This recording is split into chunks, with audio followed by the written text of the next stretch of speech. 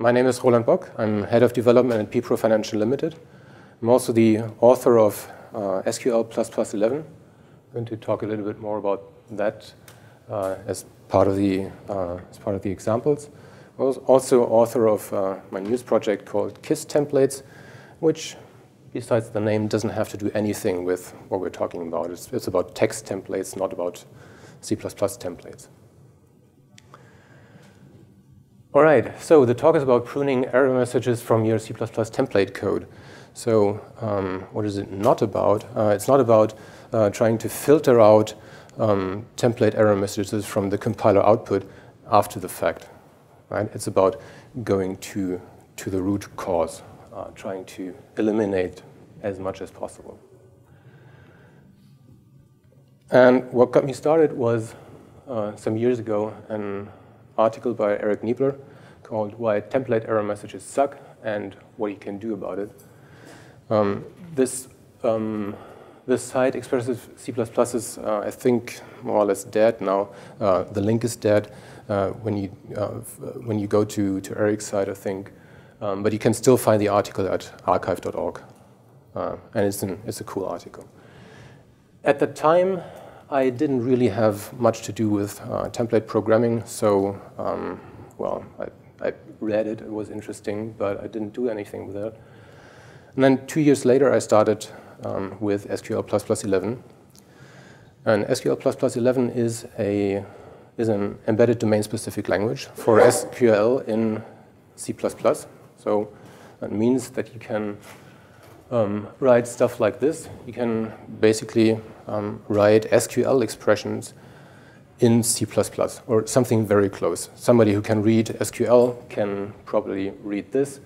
So in this case, assuming that you have some object that represents a table, in this case foo, you can select a bunch of columns from this table with some condition and send that to your database, loop over the results, and the results, friendly enough, also have, the result rows also friendly enough have aptly named members with reasonable types, so you can have the full C++ compiler machinery to tell you when you're doing something wrong in pretty much all respects. So this library will tell you at compile time whether you're forgetting a table in the from, for instance, or if you're comparing incompatible columns, or I don't know, if you're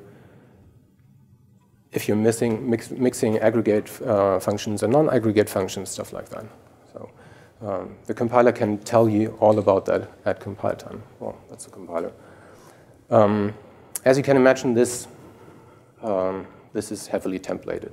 It involves deeply nested templates, and it also means that if you don't pay attention to what you're doing, you can get horrible error messages. Like in this case, that's in a version from about a year ago. It's a harmless-looking code, so you select from a table T, column alpha, and then you have one tiny mistake. Out of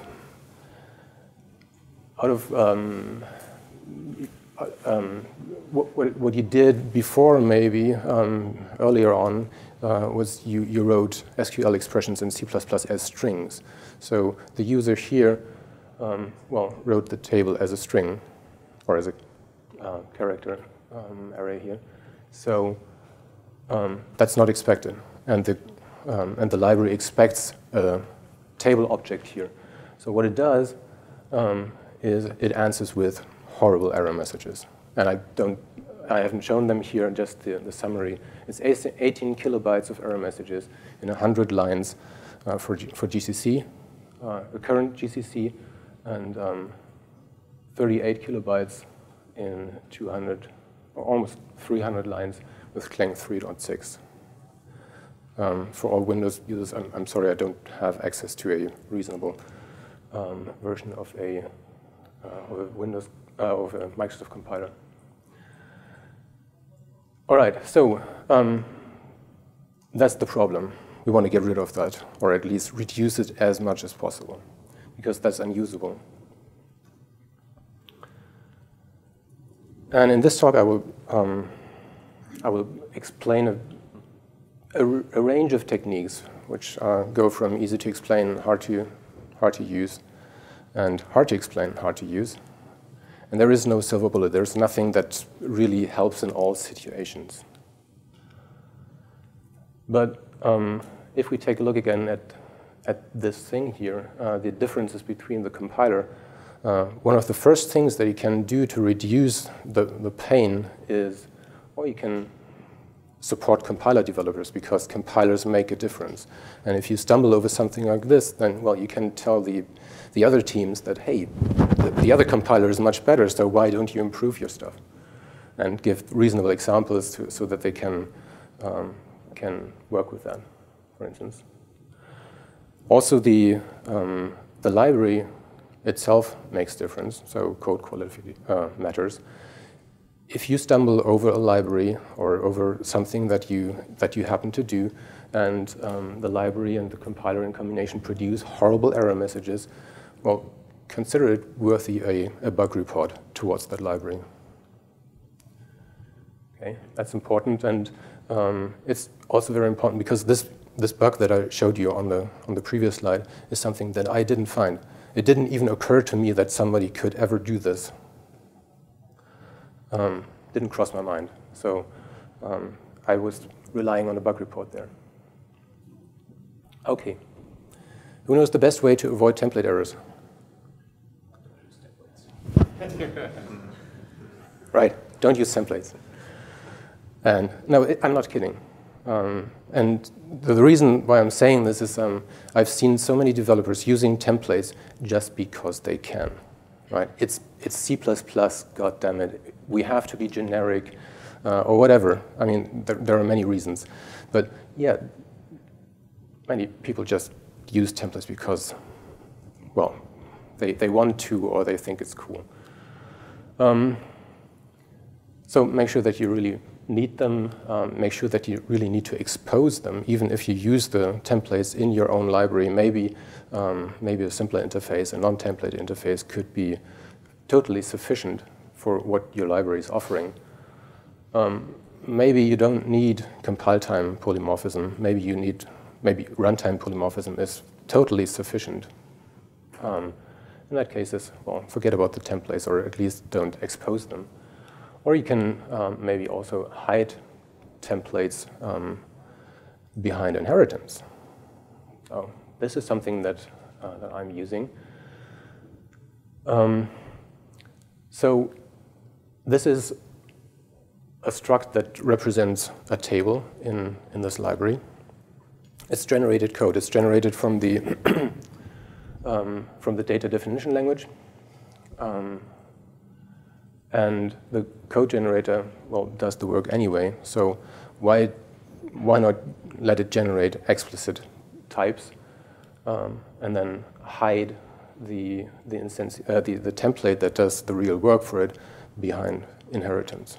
This way, it's just a type. It doesn't have it's not a template. And if you knew what's going on in that table, you would agree that this is a very good thing. Okay.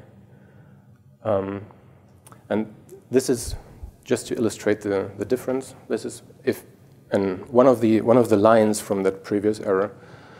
If you don't hide the table template, this is if you hide it, and what you still can see this repetitive stuff with SQL pp column and then something. The columns also are templates. Since we know those in advance, at least in most cases, we could also hide them behind inheritance, and then it would look like this. Okay, so sounds easy. It's actually pretty hard. I haven't gotten to this column thing yet. I have 3 attempts. They all failed. I need to try it again, but because I wanted this short. All right. So don't use templates if you don't have to. The next thing is try to avoid recursion. especially since C++11 with these variadic templates, every introduction that I've ever read about variadic templates says, well, the key to variadic templates is use recursion, right? Take one element from the front, do something with that, and then forward the rest to the next instance. Okay, but you want to avoid recursion because recursion is slow in the compiler. It's rather limited because you're basically building a stack of templates, and that stack size is limited, and it leads to dreadful error messages. Okay, so I think there is a whole talk about for each, so I'm not going to go into too much detail here. So we want to write a function that calls a unary function for each of the following arguments. Okay. The introductions always pretty much stay the same. Okay, you have one closure element that has no arguments beside the function. Okay, that does nothing. You have then this recursive thing that takes at least one argument plus a rest. It evaluates this argument and then calls this call for each function again, right, with the rest. Okay. Okay, let's test that and see what happens. So we write a test function and then call for each with this test, and then 1, 2, 3, 4, 5, 6, 7, 8, and 10. And, well, 10 happens to be something weird, right? I don't know, this is a very, very contrived example, but this is stuff that happens, okay? Now, Clang says this. That is annoying, right? It's always the same, basically. There's no real information about this. And it goes on some few lines below this. Okay. Okay, that's annoying. But that's recursion for you. Now, there is a solution to that. You can, with this little trick, you can basically instantiate an array of ints with a function call, comma operator null, effectively initializing it with a list of ints. This is one of those versions which I think also guarantees that the order of execution is like the order of the arguments. Yes. Doesn't that require you to use initializer list? I'm sorry? Doesn't that require you to use initializer list if you want them to be in order? I might be wrong about that. He's initializing an action, so he gets the guarantee. Yeah. Right. So if we do the same test with that, cool. I mean, that's nice, short, and easy. Okay. And in C++17, hopefully, I'm not sure if that's now really guaranteed, but hopefully we will get fold expressions, and then it will be much easier, and nobody will really have to think about what's going on. So fold expressions will be cool. Okay.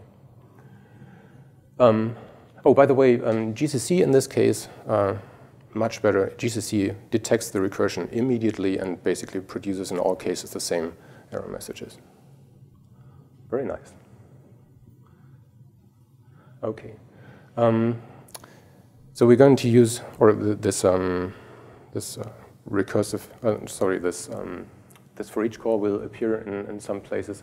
Another thing that will appear in some places is a non-recursive all. So we want to, at compile time, evaluate if an arbitrary number of bools are all true. All of them should be true. Okay, so we want to do that. Right. And I'm not going to show I'm not going to show the recursive version because everybody can do that. The non-recursive version is for some people a bit surprising. So we have this logic helper that's just a class that takes spools. And in our all template, we compare this instantiation of the logic helper with the arguments with another list that has the same number of arguments, but everything is set to true via this comma operator. Right? Everybody get that? Here, this thing here with a dot dot dot produces as many truths as you have arguments. And if this instance of logic helper is the same as this, then everything is true. Okay. Depending on how many bools you have, this is orders of magnitudes faster than any recursive version that you can think of. All right. Okay, and I hope I got it right, the C++17 style with fold expressions. Yes? Quick thing on 25. You could actually be even cooler here. This is amazingly elegant. Is same, if you get double colon type, that is the integral constant that is same represents. So you would get the true type or the false type. You don't need to form it again with integral constant bool. You could just say is same double colon type. Absolutely. Yeah, thank you. Okay, so the comment by Stefan was that I don't even need to wrap the is same thing in the integral constant. I can just use it directly. Cool, yeah. All right. So next thing is about a tool that appeared in C++11 that helps to generate useful error messages. So what we've seen so far are techniques to reduce the amount of error messages, but they are still compiler-generated error messages. Static assert gives you human-generated error messages. So for instance, you have some kind of class, and you want to, not very elegantly here, but you want to reduce you want to constrain the template argument to something that is integral. And you can just use a static assert and say, well, if it's not integral, then okay. Right. I also use this in partial specializations. So for instance, I have a typeset, and there are meta functions on it to join typesets. Right? So L and R have to be typesets for this to make sense. So the good case, the golden case is, well, you make a partial specialization. You see that, well, okay, these are typesets, and then you can make a new typeset from the parameters from that. The question is how to proceed. Well, one way is to just leave it as that. Then the user will get, if they instantiate a joint typeset with something that is not a typeset, they will get weird error messages, something like missing implementation, which is a bit annoying because they don't know, is it a library error? Did I forget to include a header file? Is it my problem? They don't know. Right? So I would like to give them a static assert which says that L and R have to be typesets. Right? The question is, how do I do that? Because, I mean, basically, these three question marks, they have to be false always when this is instantiated, because whenever this is instantiated, it's obviously an error. But I can't put false there because the compiler would fire the static assert immediately. Also, I don't have a type trait for type sets. I mean, it would be easy to write, but I don't want to because I have so many things that have similar situations, and I don't want to write type traits for all of them. So what would be cool would be a just-in-time false. Whenever this gets hit, it suddenly appears and then fires the static assert. One thing that I do is I have this nice type that is called wrong. Can be instantiated with anything and for a human, it's pretty much clear that this is always false. For the compiler, not so much, because the compiler has to think of partial specialization or forced specializations or whatever, so it cannot deduce that this is really always false. It has to wait until you really instantiate it. Okay? So, and it would look something like this. That is the bad case. So in this case, L and R aren't typesets, and then we just use wrong with the type that we're currently in. Take the value, static assert. That's it. Make sense? Okay. Good. And again, the golden case. Right. We can also use static assert in functions, of course. And as it so happens, the code that we were testing in the leading example has a from method that delegates the whole work to another function. That was because there is another from function that has slightly different arguments, and I wanted to move everything into one implementation. The implementation contains a static assert, and then continues with some more static asserts and doing the real work. Now, in the case that we currently had, it starts reasonable, right? So we're instantiating with something that is not a table. Static assert fails, and it says at least one argument and is not a table in or a join in from blah. Okay, that's reasonable. Then you can see the call stack, which is at least one level too much because we have this indirection into this implementation function. And then we see the place where it all originated, our own call. So far, so good.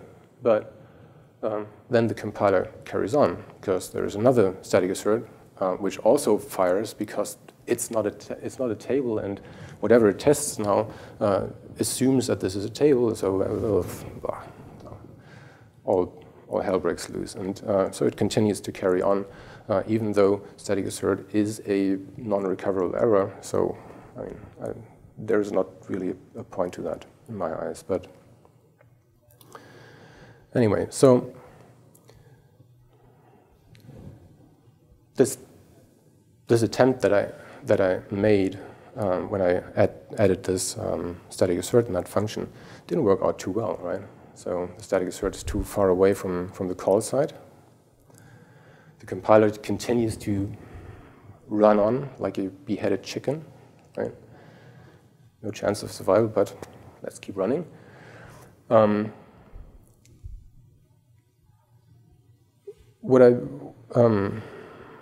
What I had removed some time earlier because of bad experiences was if I have a static assert in a return type, this gets even worse, right? And these 100 or 300 lines of code, of error messages, turn out to be like 1,000 or so. Horrible.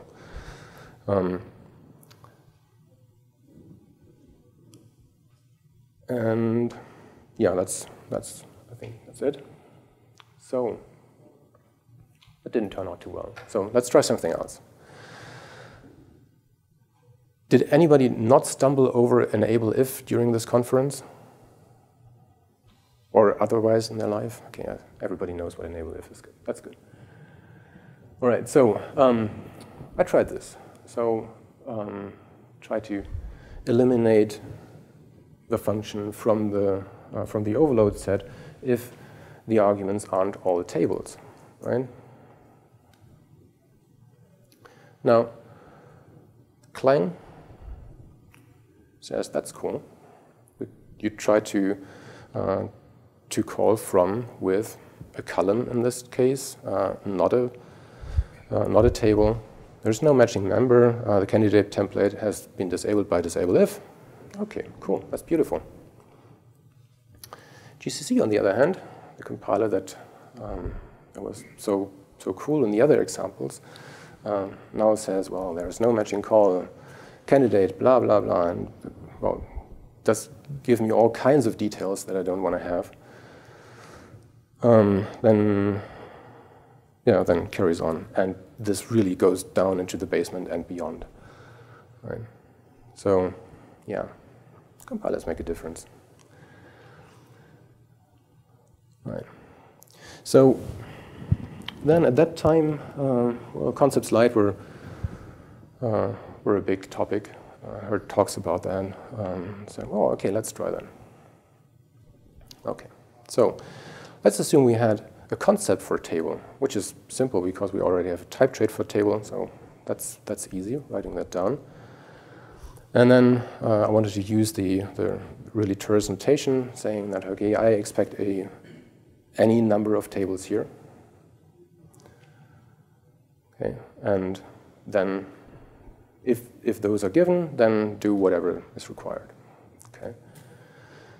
Now it turns out that GCC, which I think is the only compiler that does support concepts light anyway, even until today, thinks that this is illegal, right? This here, in certain contexts, not in all contexts, but in the context of this library, being in some Veridic CRTP template function with, again, Veridic templates, that's illegal. Saying that invalid use of pack expansion expression is complete bullshit. And again, it raves on for many, many pages. So concepts light are not really usable, but well, let's at least try again what it would look like if only it worked. So I tried to use the requires form of adding concepts to a function. Okay, our trustworthy all again with the requires. Okay, and now GCC says something useful. Right? It's a relatively short error message, and it says, well, no matching function call, constraints not satisfied, and it lists the constraints, and that's fine. Okay, so that's good. And if it weren't for the bug, I tried to. So this is not taken from a live experiment, but this is what I think GCC would generate if it hadn't this bug with the parameter expansion. Then it would probably produce something like this, which is in the end rather similar. So a short message, constraints not satisfied, and very, very detailed, actually, saying that table of const outputter, that is not satisfied. Okay. Right. So that is really not bad, but it's not ready yet. Right. You can't, at least in contexts like mine, and I mean we're talking about heavy template motor programming, you cannot use it yet because of all these bugs, and there are tons of bugs. And the one that I reported because of this is just one of many currently. And there are even bugs in the TS that I know of. Okay, so what we've seen so far, these methods.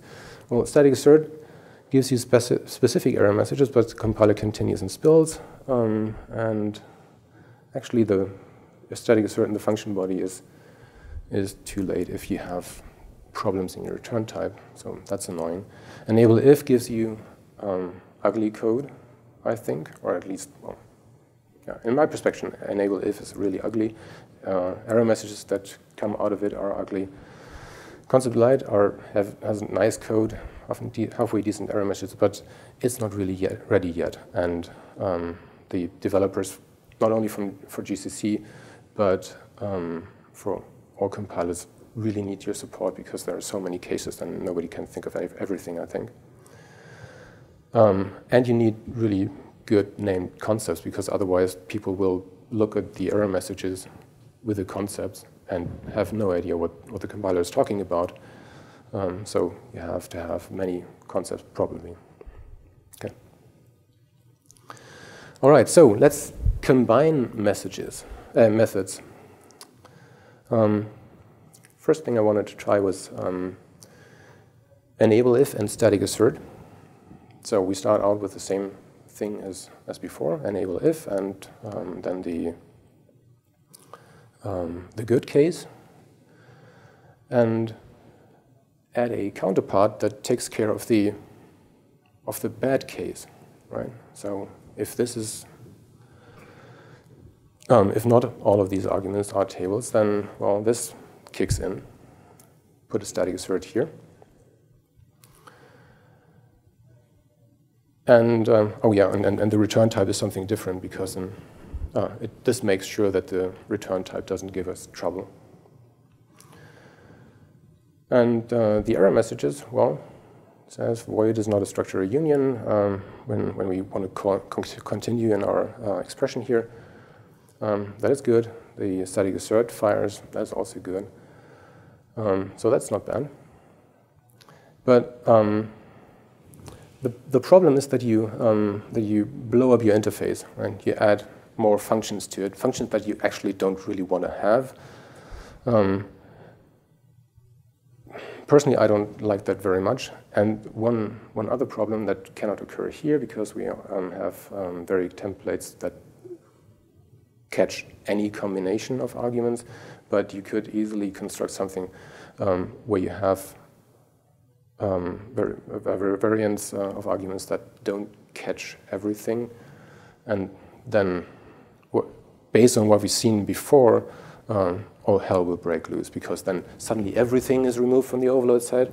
All of these are disabled by something, and then you have tons of error messages. So yeah, I don't know. I don't really like this enable if approach. So another version is that you do static assert and tag dispatch. So what does that mean? Well, you enter the function, you do the static assert. And then you call an implementation function. So you don't do anything else in this function. You call an implementation function, and you use the check that you used earlier on as a type for dispatching to one of two functions. One takes as a first argument a true type, does something useful in that case, and the other takes the false type and doesn't do anything. It's not even implemented because, I mean, there's no point. If that's called, then everything's bad anyway. And returns in SQL ++11, it returns a bad statement, which is, well, you could also return a void. It doesn't make much of a difference. All right. Does that make sense? Okay. Okay, so that means, well, we get first the error message that, well, with this return type we cannot do anything of the rest of the statement. Okay, that's okay. Can live with that. And then static assert fails. Well, at least one argument blah blah blah is not a table. And then one more line, we're done. Okay, so these are all the error messages that we now get. Right? So we reduced hundreds of lines of error messages with this just very simple technique of static assert and tag dispatch to 3 lines with a very clear error message. Okay. Then there are people who say, well, but static assert is not SVNA friendly, and it isn't. I mean, if you run into a static assert while evaluating something for SVNA, well, you're in bad luck because it's a hard error. You cannot recover from that in a SVNA.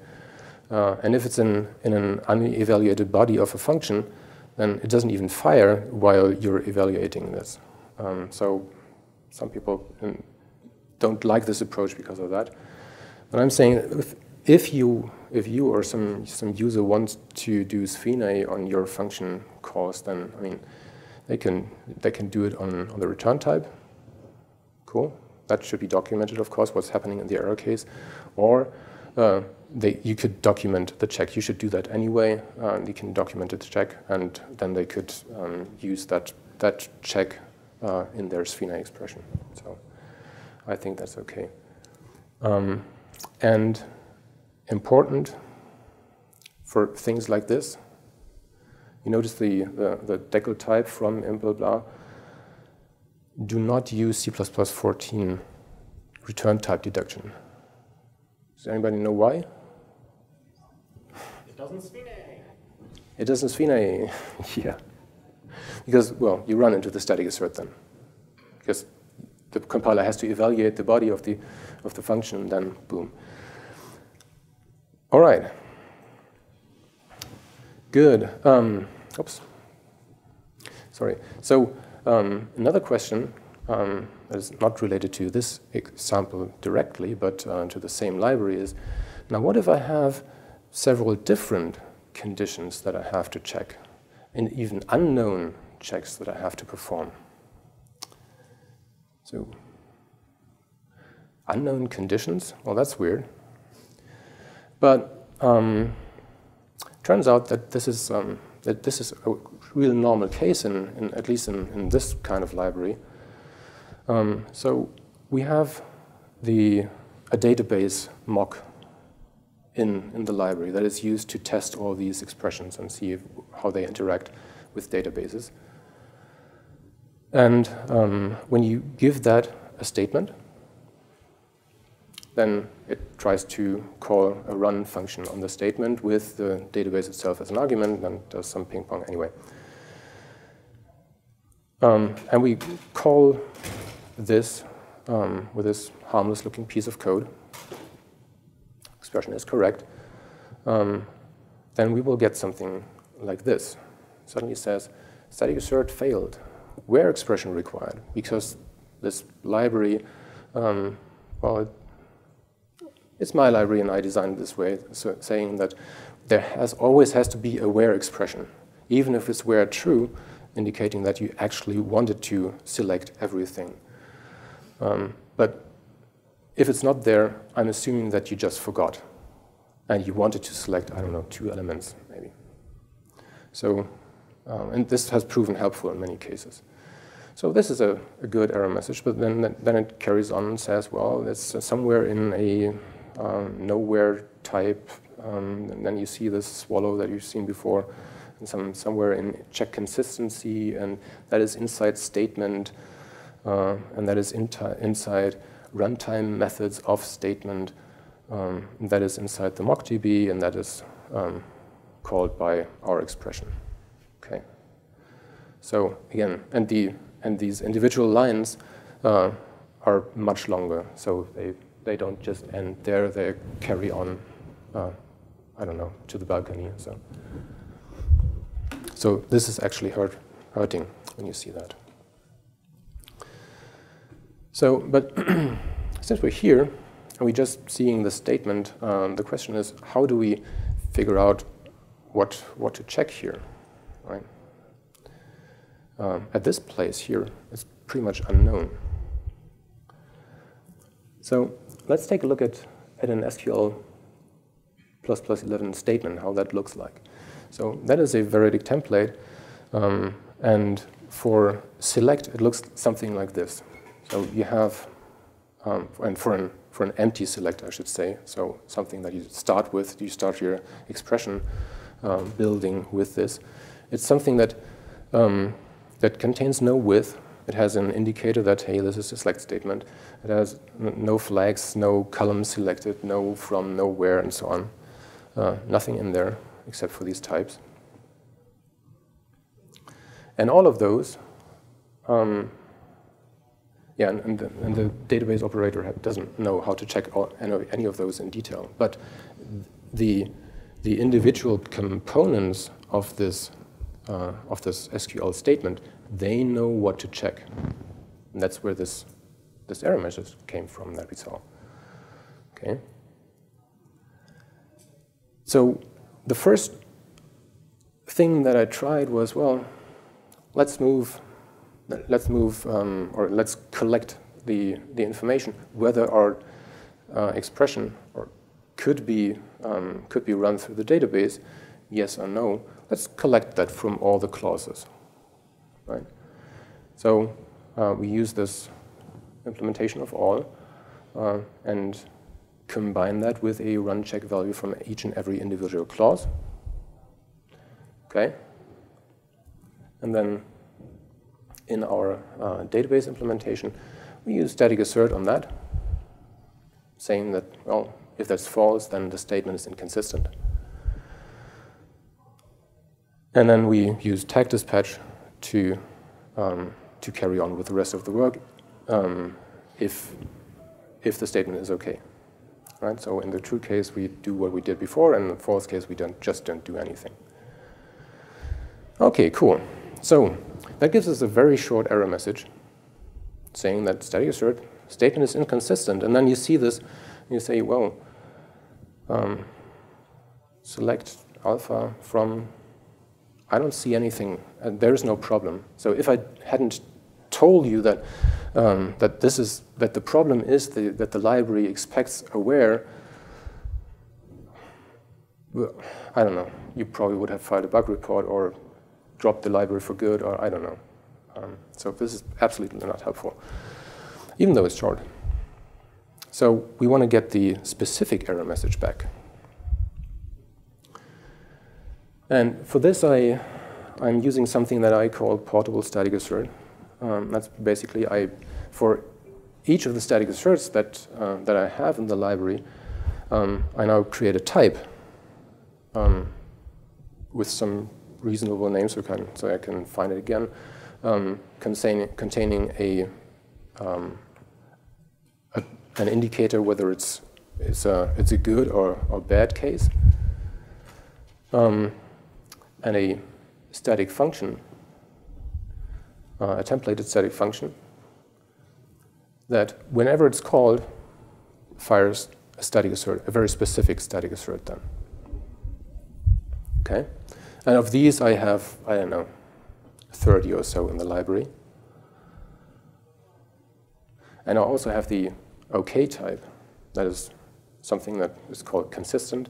It just contains the true, saying that, hey, this is everything okay. And the function, the same function, but it doesn't do anything. Right?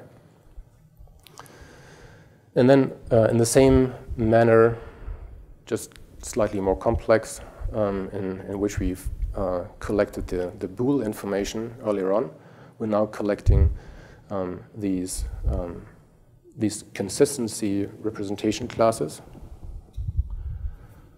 with some function that's not really very well named. Get first if takes a predicate saying that is inconsistent, and a default value and a number of these consistency classes. And if there is any inconsistent class, it takes the first one. Otherwise, it takes the default value, or the default type, the consistent type. All right?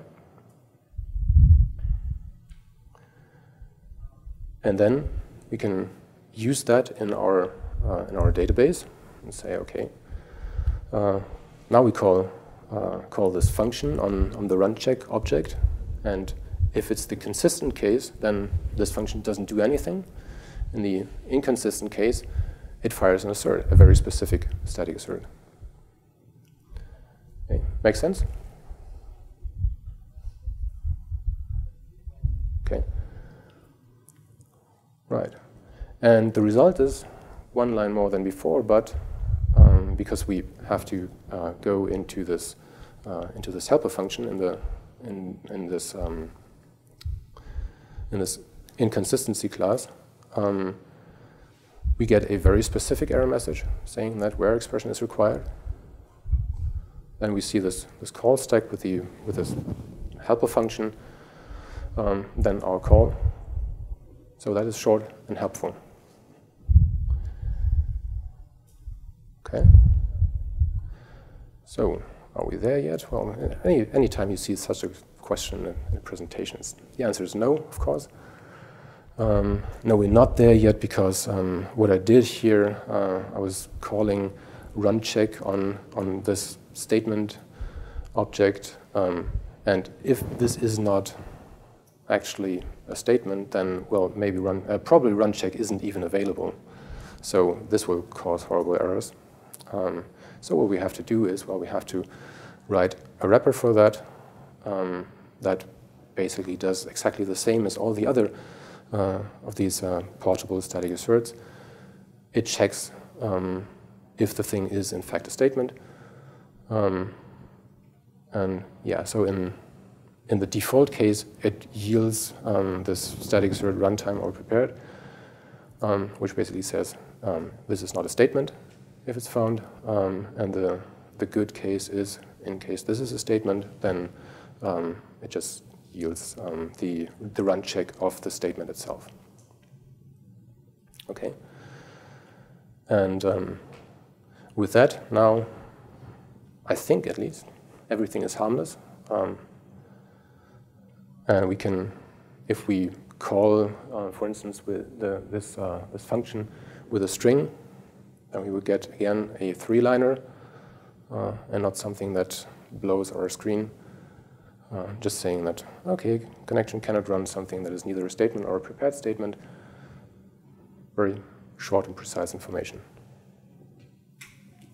Okay, now we're done, at least with this library. And as I said in the beginning, there is no silver bullet, so whatever I presented, it's working for the stuff that I do.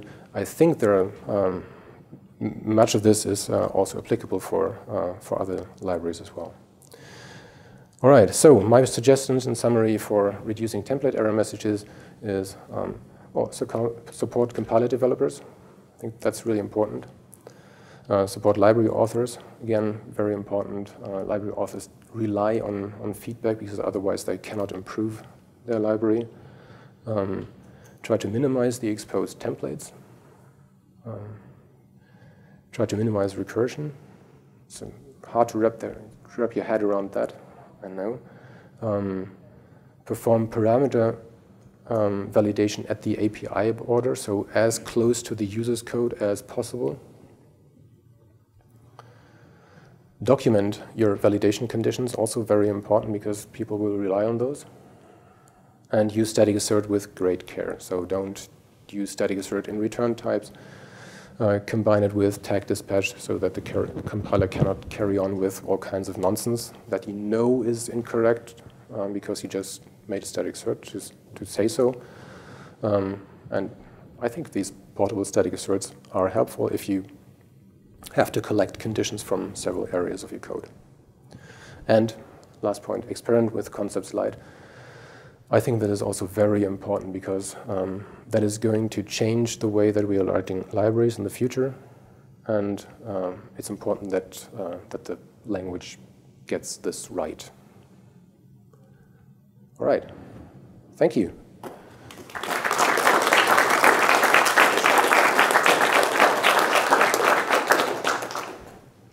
Do you have questions? Okay. Have you done any tests on how some of these techniques impact compile time, positively or negatively?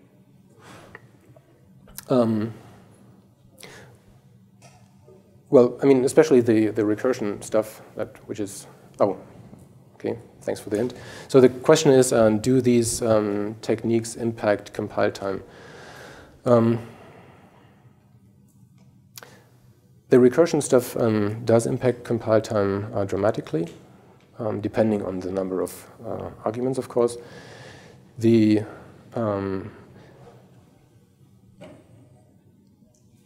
most of the other things, I'm not really sure. I know that that this these portable static asserts put a considerable additional load on the compiler in terms of what they can really digest. I don't know about compile time, but I've seen GCC and Clang barf several times when the code was arranged in a certain fashion, and just by rearranging it slightly and twiddling the code, having basically the same functionality. So for a human, it's, yeah, well, it's the same, but then they suddenly don't crash anymore. So yeah, stuff like that makes it more complex for the compiler, of course, but I haven't done intense measurements for that. I haven't seen anything where it says, well, okay, suddenly it's twice as slow or something like that. Yeah. So Is there C++ 14 things that you're using here, or most of this works with 11? The library is C++ 11 only. So, yeah, well, there are a few things where indicated that it's C++ 17 in the slides, but the code examples and the technique that I showed are all C++ 11. Yes? Could you go back to 45? I really like the portable static cert, by the way. Cool, thank you. Did you get that, or did you pick it up from somebody else? I invented it myself, which doesn't say that nobody else did it before. So, okay, I'll credit you. Yeah, same with the all, by the way. This with the comma true, yeah, yeah. It was a cool trick. Yeah, that was a result of a discussion on the Boost mailing list, and we sent versions back and forth, and then I don't know, suddenly light bulb. I just want to mention when tag dispatching, here this is correct, but you could also just say true type and false type. Take the tag by value, slice it. I mean, if the thing derives from true type or false type, who cares? It's an empty struct, so just slice it, pass by value. There's no reason to take by construct. Okay, okay. All right, so the comment by Stefan is, yeah, take true or false type by value. It doesn't make really a difference.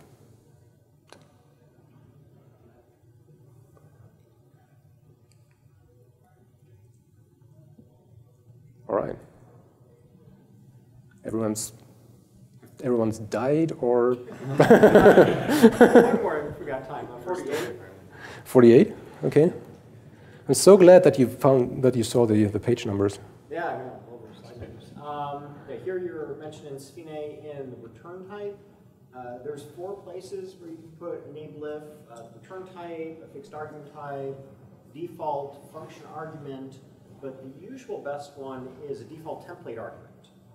Mostly because it works all the time and it gets it out of cluttering up the return type. So unless there's a specific reason to prefer one location, I'd say recommend not doing the return type. And that works in 11. It doesn't in 14 yet.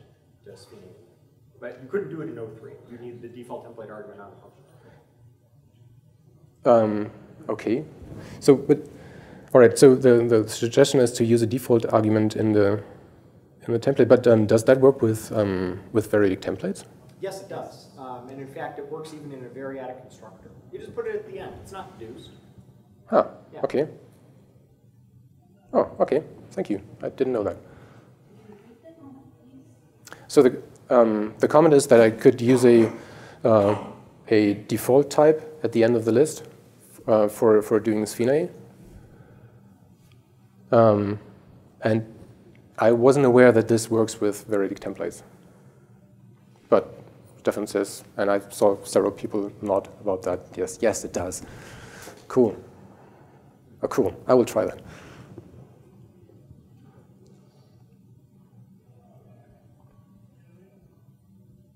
All right, then, thanks again. Have a nice evening.